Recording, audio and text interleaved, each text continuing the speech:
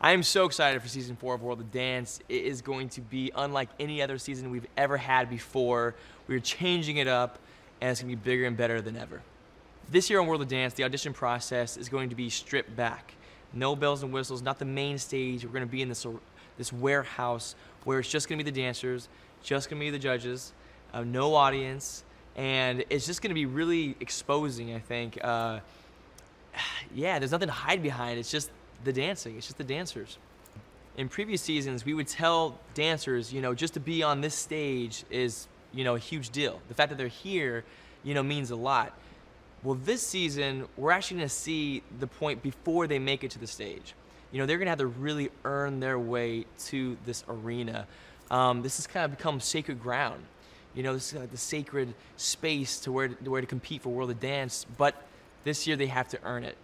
Through the qualifying rounds, there's callbacks, the duels, they gotta duel it out, and then, and only then, will they make it to the main stage.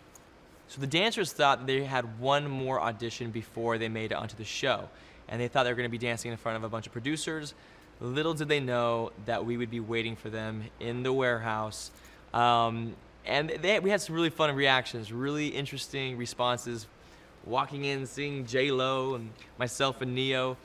Some played it cool, some expressed themselves, excited, nervous. But the whole point of that was that, we want them to stay ready. We want them to be ready at any given moment, no matter what. So in the qualifying round, there is basically no scoring. It's either a yes or a no. Or we actually have callbacks, which basically means, we see potential in you. This wasn't your best performance, but we think you can do better. So come back for one last shot before you make it to the next round. Sometimes one of us will see some potential in this group that the others might not see.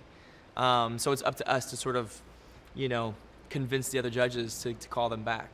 So this year for the redemption round, we are bringing in Twitch as a guest judge, which is fantastic. I mean, this guy, he has been on a dance competition show before, so he understands what it takes. He knows that process, as well as just being an incredible dancer. So it's awesome having him.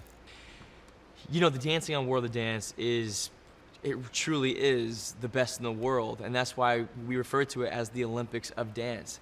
Dancers from all over the world, different walks of life, different styles.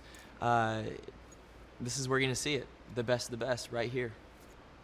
It's always hard to sort of pinpoint exactly what we're looking for. It's a combination of things.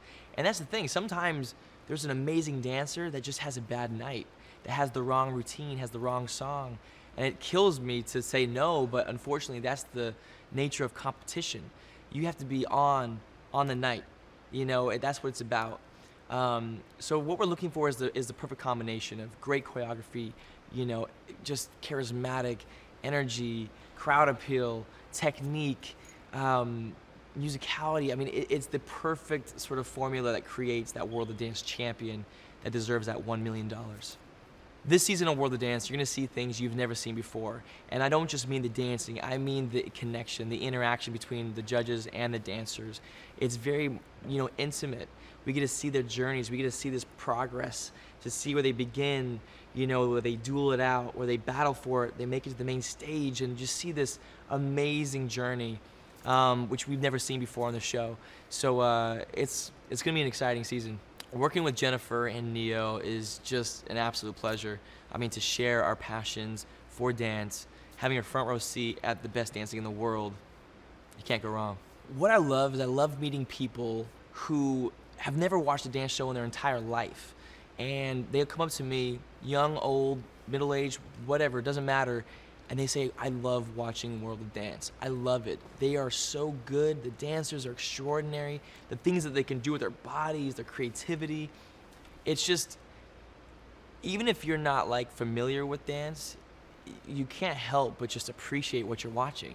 It's so entertaining. It's so incredible to see human beings just come together and create this just this art, It's like watching a beautiful painting unfold before your eyes.